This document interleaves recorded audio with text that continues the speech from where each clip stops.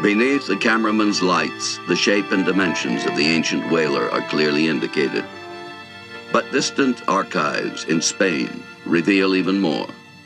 From 16th century insurance claims, it is now clear what happened in that fateful autumn of 1565.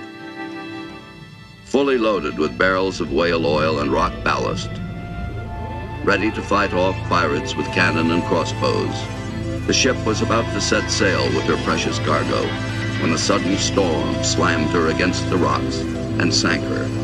A ship and a season's work almost totally lost.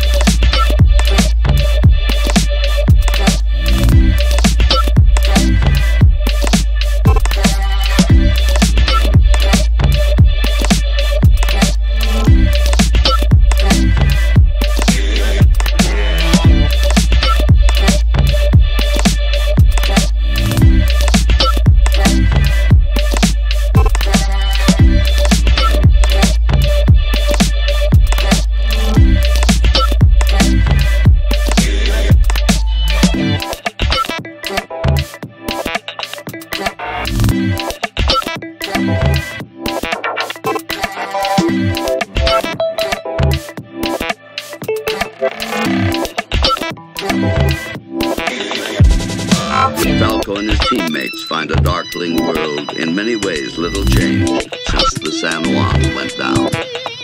As a retrieved plank from the hull is brought to the surface, the chief of the underwater recovery team talks of their findings to the Calypso divers.